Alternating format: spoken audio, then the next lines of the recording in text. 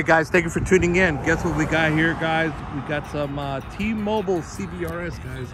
You heard this correct, T-Mobile CBRS. I'm gonna let it load a speed test real quick so you guys can see. So we got band 66, 15 megahertz. Oh, we got band 46, 20 megahertz. Well, we did have some CBRS here, but I don't know. I guess it turns off after a certain time. I don't know. Let's see. Let's see what speeds came out of that. 252 down and 35.3 on the up. Hold on, let's check here real quick because I was connected to CBRS. Oh, it's because it connected to 5G. Oh God. Hold on, guys. Let me clear this out real quick. On an LTE only connection, it will do CBRS.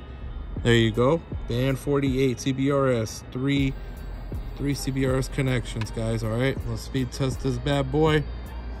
CBRS, baby. 25 ping, 6 jitter. And there you guys go. CBRS action from T-Mobile. Then 66, 15 megahertz. And then 60 megahertz of band 48. 513 down, doing way better than N41, guys. This is way better than N41, as N41 won't even get close to this at these hours with 60 megahertz and then 20 megahertz of PCS and 15 megahertz of AWS3. There you go, 513 by 36.5. We'll do another test here, guys. T-Mobile CBRS, baby. 28 ping, 2 jitter. Look at that.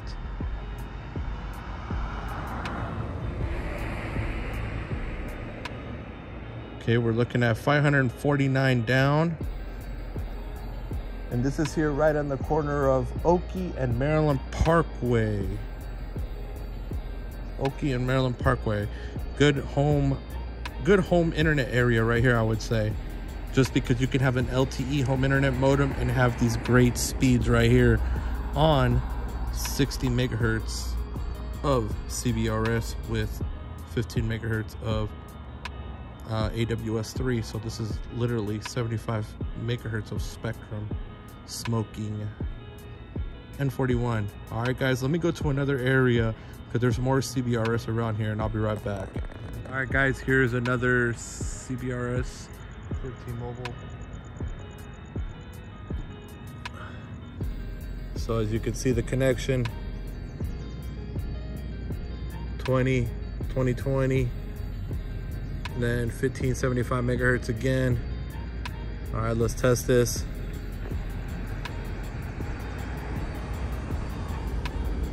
$20 ping, 7 jitter. See, we point it right at the CBRS, it gets better. You gotta point it right at the node. Oh, look at what we got here, guys.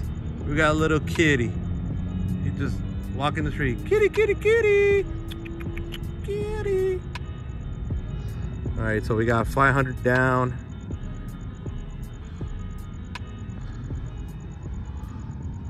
And 37.8 on the upload. We'll do another test. This area right here, they got a lot of CBRS for T-Mobile. So 24 ping, 14 jitter. So there you go. So let's see if we turn around, guys. Oh, it drops. T-Mobile has a directional. So 430 down.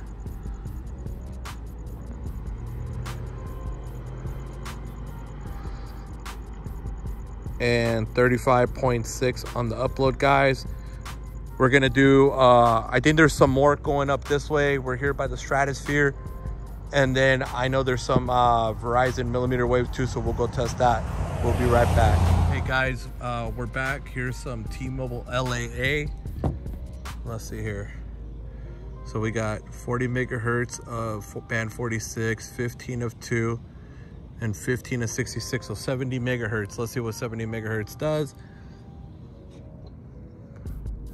22 ping, 7 jitter.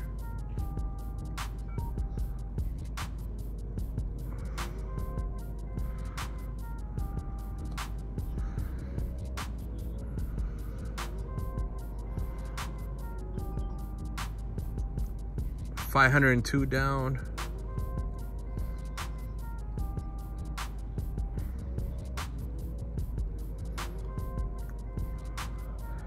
All right, 34.3 on the upload. Let's do another test, guys. This is actually really good for LAA. All this is way better, guys, than N41 has been here. I'll do some N41 tests here in a sec. You know, like once I get to an area where it has it, because they don't have it right here. But this is all way better than N41 right here, at least from my experience. So 547 down with an 18 ping, 9 jitter.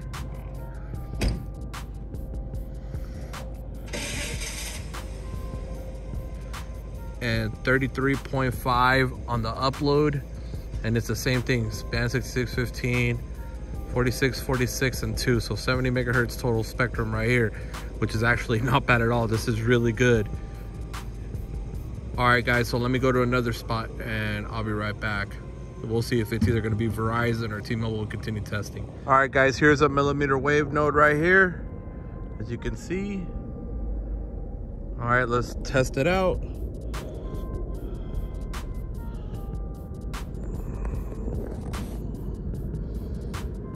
6 ping, 2.6 jitter. And I think we're a little bit too close, guys. Yep. Let's see here, let's go this way. 1924 down.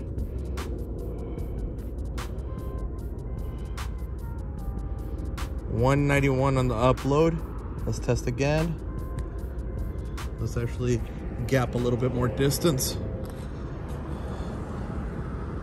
7 ping, 2.2 jitter. There we go on the speeds. There we go. For 400 megahertz channel, it's not bad. So 2182 down. And 192 on the upload, guys.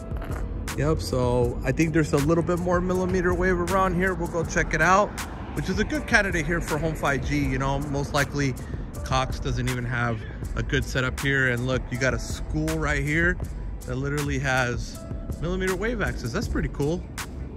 All right, guys, let's go to another spot here and we'll be right back. All right, guys, this is the last stop right here. Here's another new mmWave node. 7 ping, 0.05 jitter.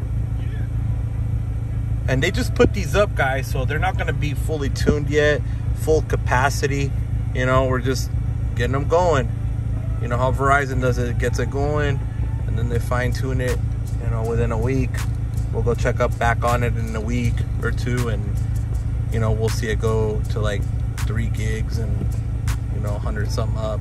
So 2098 down, 58.1 on the upload. Let's do one more test, and then that's it, guys. We gave you some T-Mobile and Verizon speed test, and then tomorrow we'll do some AT&T and FirstNet. Yeah, I can say that. AT&T and FirstNet. Why not?